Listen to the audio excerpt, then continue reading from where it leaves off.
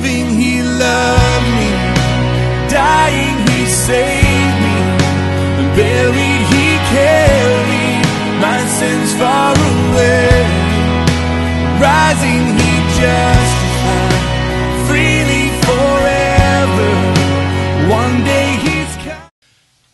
Hey y'all, good morning everyone. I think I was going to talk over here. There's more people over here to talk to. It looks good to see all these ladies up in the choir this morning. I'm looking forward to hearing from them too. As far as announcements go this week, we are having some special music, as you might have figured out already.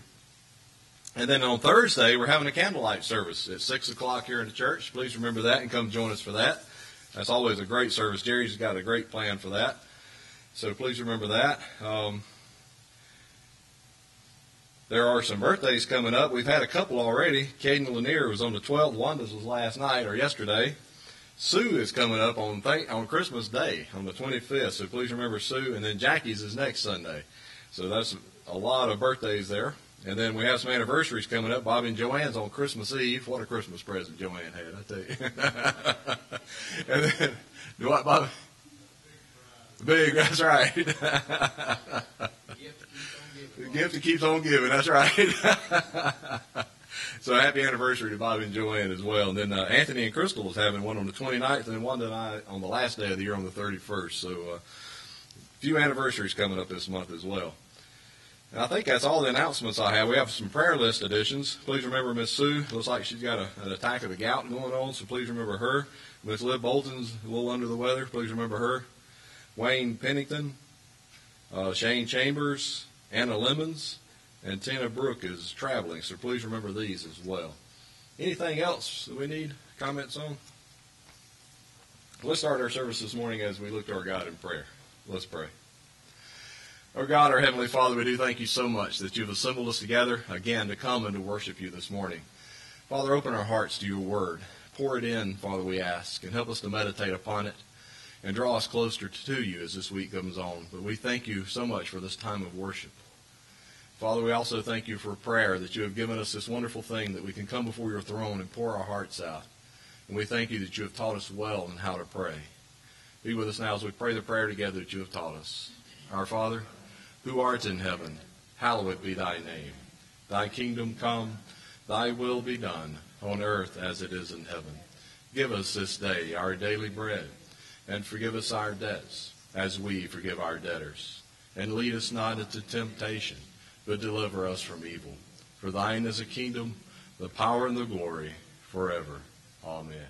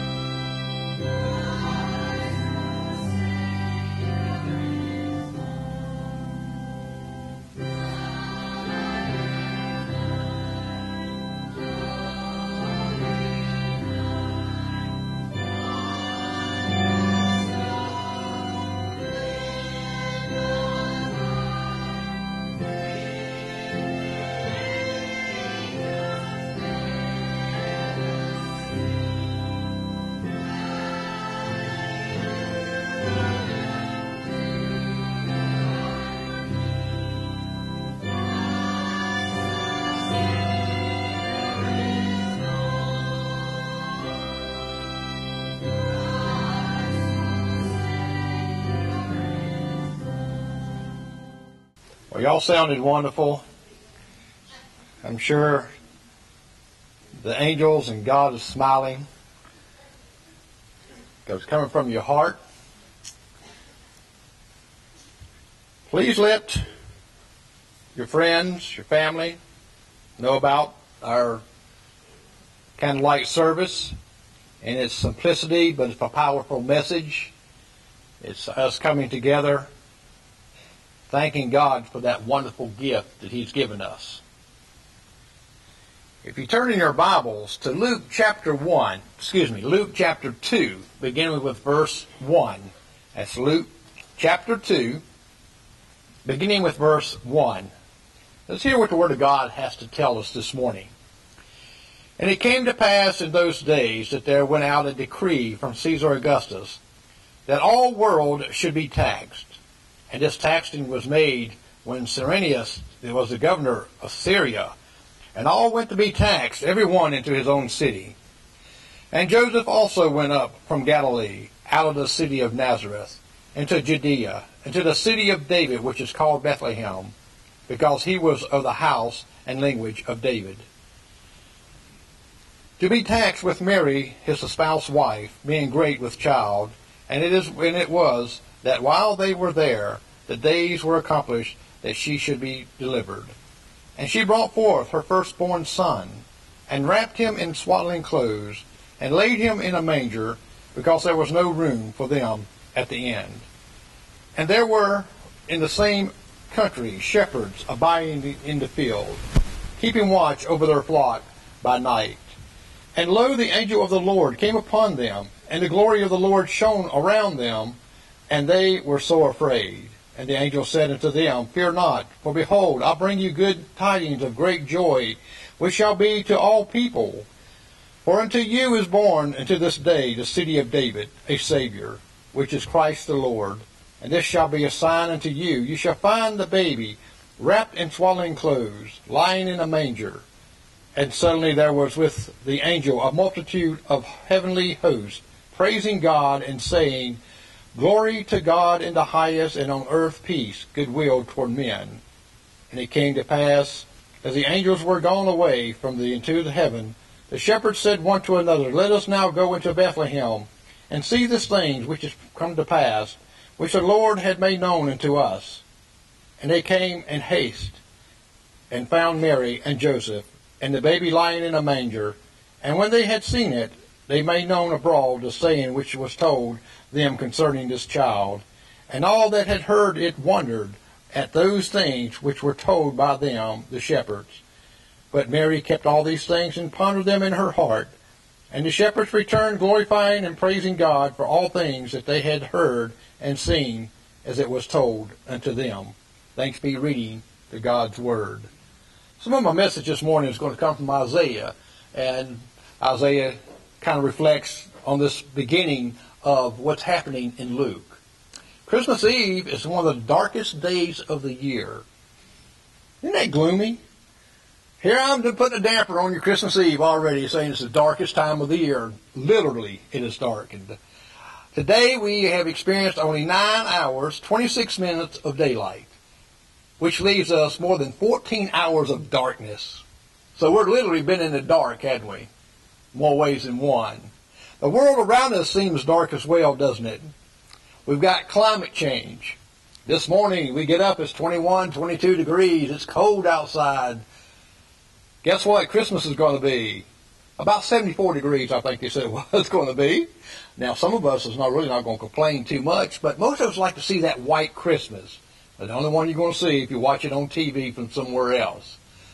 And also we look at cyber attacks. You know, we consider cyber attacks. We don't think much about that. But, you know, that could bring the country to the knees, too. All our electronics. Yeah, everything's getting to be electronic now, right? Everything's going by computers. Everything's going by this right here. You can't do anything anymore unless you got a computer just about. You pay your bills. You pay by it when you go to the store. You can do all that stuff. So cyber attacks is a concern. And there's global terrorism. We know that's a concern even in our country right now. We've experienced it, and it seems like it's getting to be more and more. Personal insecurity about relationships, jobs, health, and retirement. we worry about those things. Because when you get into our age, we've already got our younger days of work and put in and invested into our retirements and to the end. And we want to see that we be able to live comfortably, not lavishly, but just comfortably. That we can live the rest of our lives without worrying about all these things, but we do worry.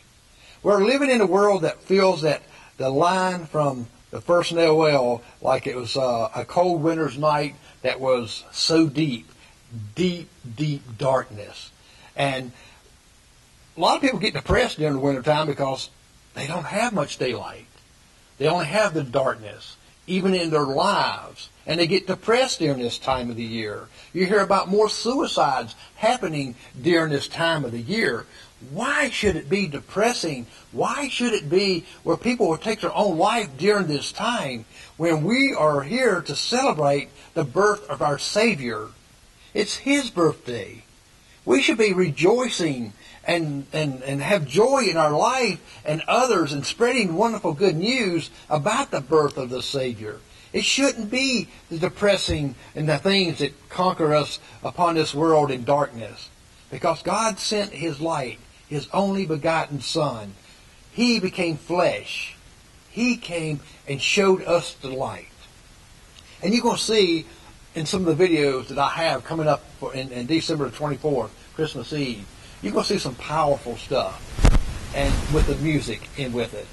And you're going to see some powerful things that's going to give you an image of what possibly could have happened.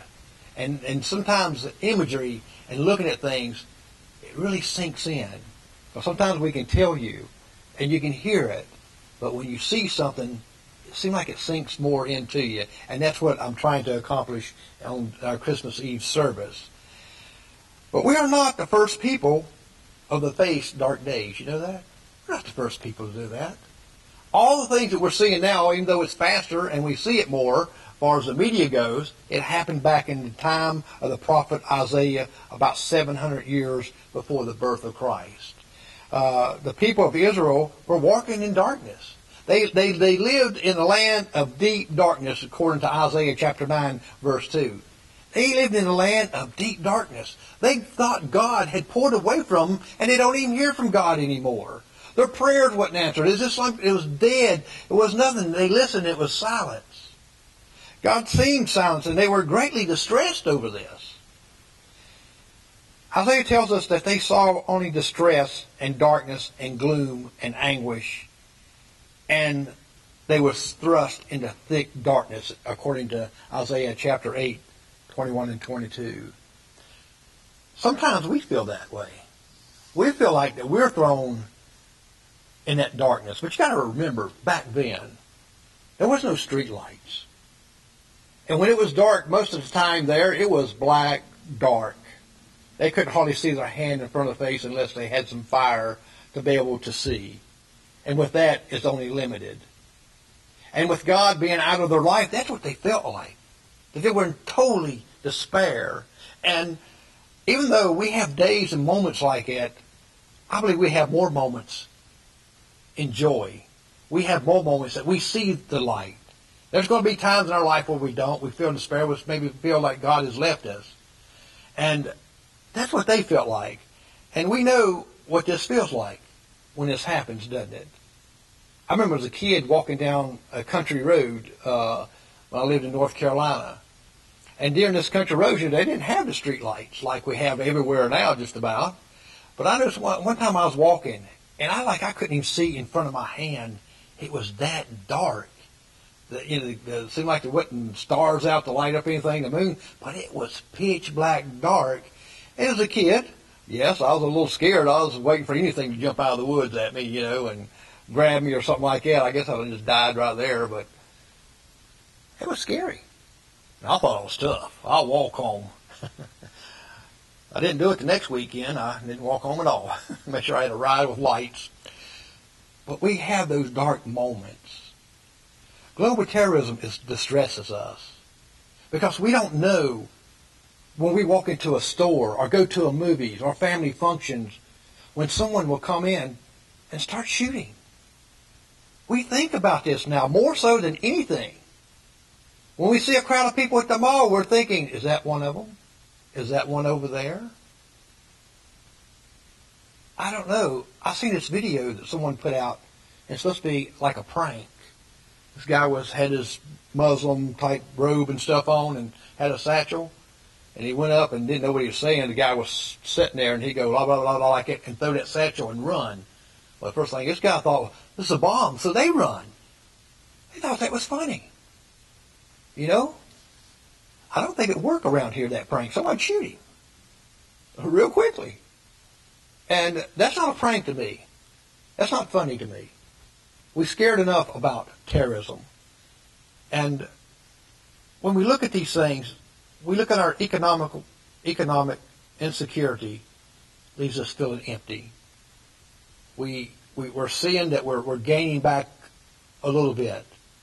But you know, remember when it really is taken away from it, everybody was really scared, trembling. But when things start getting better, they start leaving the church. They start going back to their old ways. God gives us signs. He does things. And let us run to Him, get on our knees to Him. Let us come to church and worship Him and pray to Him about all these situations. And then when people get comfortable with it, a lot of them start leaving and going back to their old ways. Of course, we know about climate change, how one end, California and all that out there, having all that rain, and they had the floodings just like we did in South Carolina here. There's some strange things going on with our climate. We blame it on everything else, but you know what? God's in control of that climate. He's in control of what happens in our climate. Maybe it is to wake us up a little bit. Cyber attacks, of course. It's like we're thrust into a thick darkness these days. It's like that we can't enjoy ourselves, enjoy the Christmas season without thinking about robberies. It's more robberies during this time. It's more theft, break-ins. And we can't help to think about the darkness that we're thrusted into. And that's why Jesus sent His Son for that darkness. In that darkness we can see that light. You ever went outside, complete dark, if you don't see any street lights, if you can go up to the mountain, sometimes you can see that. And you look way, way off, and you see a tiny light. And you're thinking, that tiny light and all this mass of darkness is there. And when I see that, I think of Jesus Christ. Out of all this darkness we have around the world, we have the light of our Savior, right there and for us, to give us peace. The people of Israel saw a ray of light in the birth of a king, a new descendant of David. And it says, for a child has been for us, a son given to us, says the prophet Isaiah. Authority rests upon his shoulders, and he is named Wonderful Counselor, Mighty God, Everlasting Father, Prince of Peace. That's in Isaiah chapter 9, verses 6. Prince of Peace. His kingdom shall be established, and it will be established.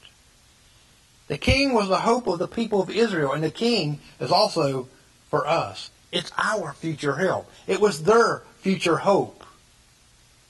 And it still is our future hope. Like Colton said in the Sunday school class about the flashlight, you get real close, it's a little small beam, you get bigger, you see it and see it. We see the big picture now. We see the big picture because God has sent His Word to show us the big picture from the darkest ages without Jesus Christ to the time we got Jesus. And the time after that. Did all the darkness go away? Of course not. Jesus didn't say that. God didn't say that the darkness will be taken away. He's going to give you peace in that darkness. We have reason for hope today as well. Some children were born. Here's this 18-year-old guy named Tyler Wilson.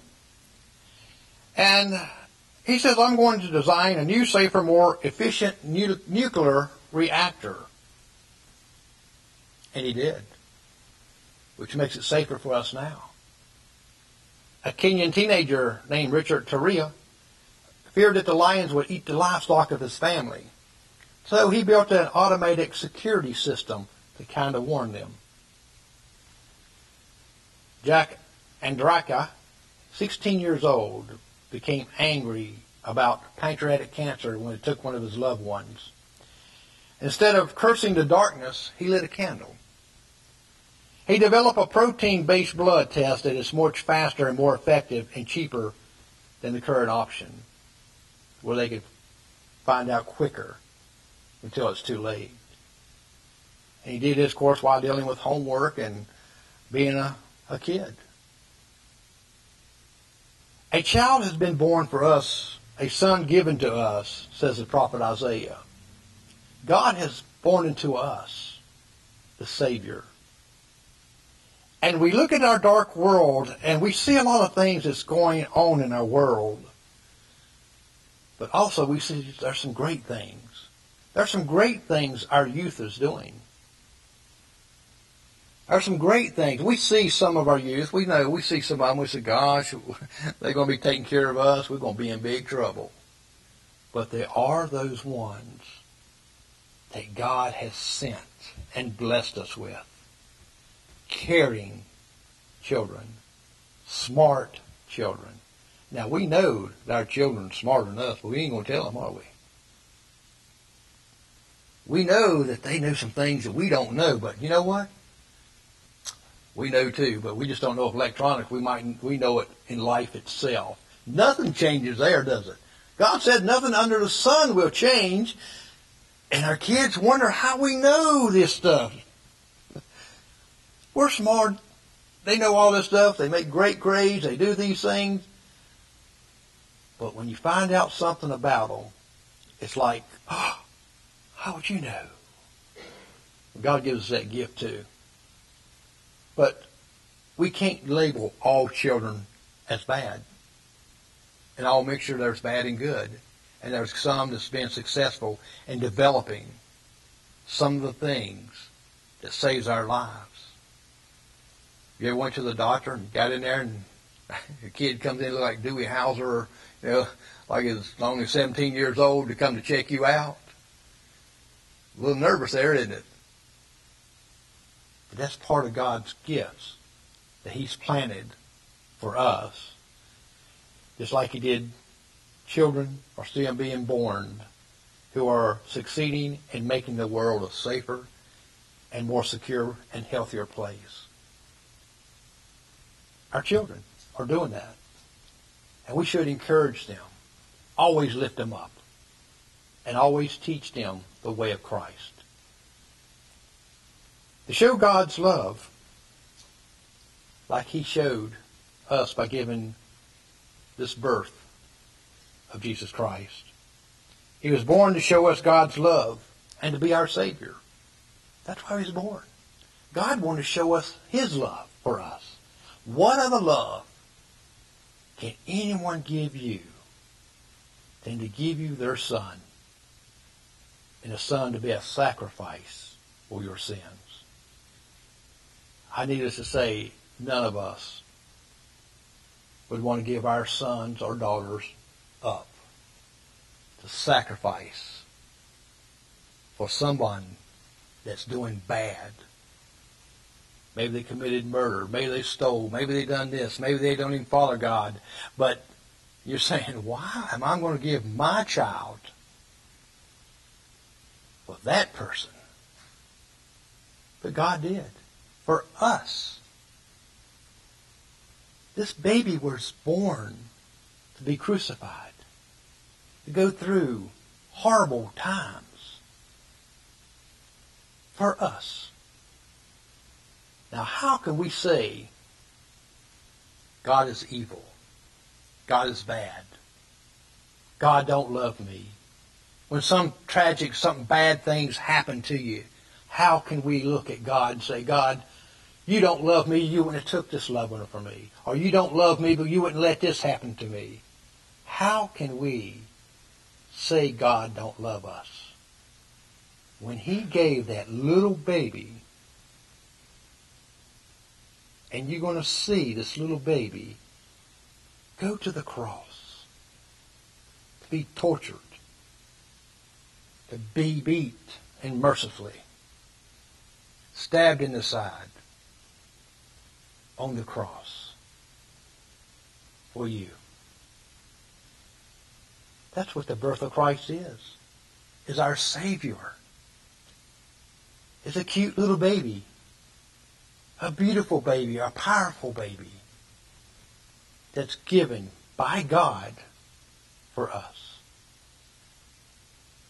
This season, the churches should be overflowing with thankfulness. It's our future hope in the middle of dark ages. Isaiah was right to say his authority shall grow continually. The authority of Jesus has only increased even now. We look more and more at his authority. And we look and say, is God weak because he lets these things happen? We don't have a weak God at all. We have a very strong God. Now, he might not strike down. You said, well, he should have went ahead and killed these people before they killed these people. God should just take ISIS, for instance, and take them out completely. Wipe out that whole country. Wipe it out. That's our thinking. God's thinking, there could be some people in that crowd that will come to me, and I will save them. God saves all people that comes to him. He's not going to leave anybody behind that wants to come to him. Yes, we fear ISIS. We fear this group. They worship to another God. They don't worship to a God that we worship to. But we pray to a God that can bring peace. We pray to a God that can save the souls of these people. If God saves the souls of these people, will they attack us? No. God is love. God would change their hearts. So when we pray, don't pray for annihilation. Pray for salvation. That's love. God could not say to us, you're just a bunch of bad people. I'm not sending my son here. He gives us his only begotten Son for love. There's glory to God in the highest heaven, and on earth peace, in Luke 2:14. Peace during time of conflict and instability. Yes, the conflict's going to be there. Instability in our lives is going to be there. But God's going to have peace in the middle of it. He's going to give you peace to deal with it. Christmas is a season of future hope, where the light of Christ enters the darkness of this world. And that's what we're going to be celebrating this week. Celebrating, even with our families, the gift giving, which is a gift from God. But let's remember that Christmas morning to be on your knees and pray to God, thanking him for sending his Son. And don't forget to wish Jesus happy birthday. We forget that, don't we? We forget whose birthday it is. We get the gifts. But what gift can we give God? There's nothing on earth, of course, we can give him but our love. Our love and our dedication. That's what we can give God. Love and dedication. The birth of Jesus reminds us that children can change things for the better. Christ did, didn't he? And our children can do the same thing, and some do. So receive the light that is coming into the world this Christmas. Receive that light. So when things happen in this world, bad things, and when you're receiving this light, you embrace it, you accept it, any way you can. What righteousness really means is to a right relationship So instead of cursing the darkness, light a candle. When things bad happen in your life, literally light a candle. Go in a dark room, shut the door, light that candle, and pray and give thanks. And look around you of the darkness, but you can still see that light of hope, our future hope. Accepting and sharing the light of Christ is the best hope for our future. It is our future hope. Let us pray. Dear Heavenly Father, I want to thank you for the message this morning. We pray, Father, that we see your light in all this darkness. We're thankful for your Son that you've given us. We're thankful, Father, that you see us as people worth saving. We know we're sinners, Father. And you know that we cannot help it. The desires and things of this world just pulls us away from you. But we just ask that you continue to bring us back, to keep the Spirit inside our hearts. Thank you again, Father, for your Spirit being with us today. In Jesus' name, amen.